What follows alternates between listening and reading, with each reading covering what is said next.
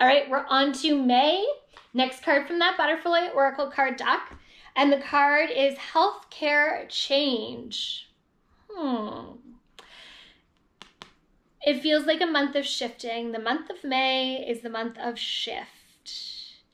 For some, this is going to be an uncomfortable process as we shed old patterns, our old skin like a snake, and let go of things that we know we should have let go of a lot sooner. We're also going to come up against those that maybe don't agree with the shifts and changes that we are making this month. We don't all have the same belief systems, and that can be hard, especially if that is our family, our parents. It can be difficult when what resonates within ourselves doesn't resonate in our parent, our grandparent, our siblings, even in our closest friends.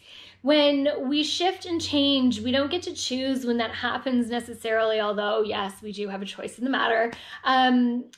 Sometimes though, it's acknowledging where we are with people, and some relationships will have to shift and change with your own transformation that is happening. For many of you, this transformation is going to bring great joy, although, again, I feel this uncomfortableness this month. So just be aware of that. Again, self-care is really important, that sort of thing during this month.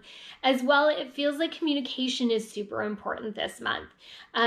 That's communication with friends and family, with relationships, contracts, jobs. Communication seems to be a really strong point here, and that also comes with that shift, that transformation and change as well.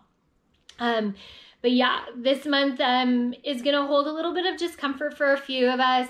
Definitely those who are making big spiritual changes. I think you're going to feel that uncomfortableness this month because it's really a push in that right direction, a really push to do the things that you've asked for, the things that you've wanted to manifest. Yeah. Hold on this month. Again, self-care really important.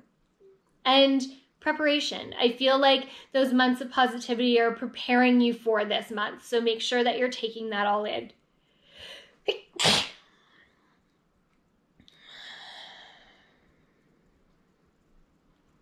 They're saying for this month, batten down the hatches. So yes, there's going to definitely be some storms to weather during this month. And it's how you deal with those storms that will determine kind of what happens going forward.